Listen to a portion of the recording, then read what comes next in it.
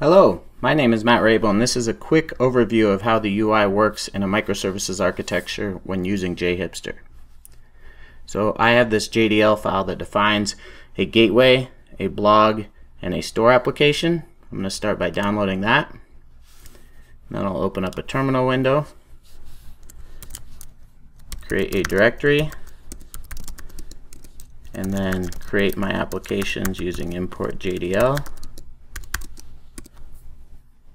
That created three applications. You can see there's a blog, a gateway, and a store.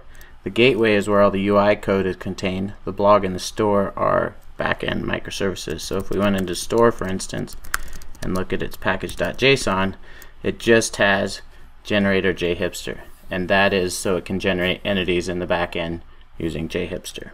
So I'll go ahead and start all these, but before I do that, I'm going to go into gateway and start some essential services. Since we're using OAuth 2 for authentication, we need to start Keycloak.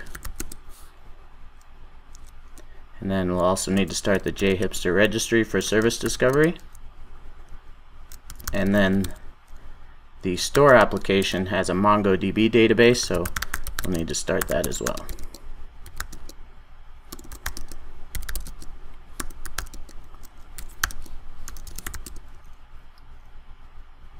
Now we can start each individual application. So we'll start the store there. Then we'll start the blog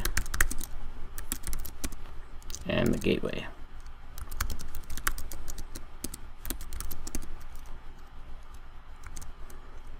And while that's running, I'm going to open up the store just to show you the code.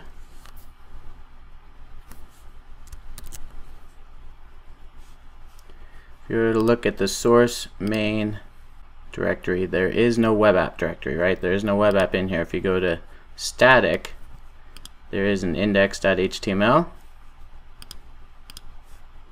that has a basic page that says it's a microservice. There is no front end. Under Java, there is a product endpoint for that entity that we have in there. So you can see API products goes to creating a product when you post to it. Also look at the gateway.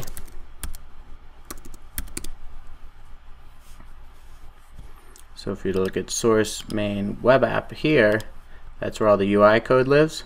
So if we go into app entities, that's where the blog is, that's where the store is. So if we look at store, and particularly the service, you'll see that it goes to the server's API URL, services, store, and then API products. So this prefix is actually configured with Zool, so Zool knows to forward that request to that back-end microservice. But you can see all of the UI components are on that front-end gateway. So now we'll open it up in our browser. We can go to localhost 8080. Then you can sign in. It'll redirect us to Keycloak. Enter admin. Then you can see all the entities are right here. If we hit blog, it goes to that back end. Of course, we could edit it, change any of the values. That all works. And if we went to store or the product, you can see there are no products found, but we could add a new one. Let's say bread, and save it. And that's all working. So I hope you enjoyed this brief tour of how the UI code is located, or where it's located in the JHipster app. If you go to jhipster.tech, you can find out more information about JHipster and how great it is for generating microservices and monoliths with Java and a JavaScript front end. Thanks for watching.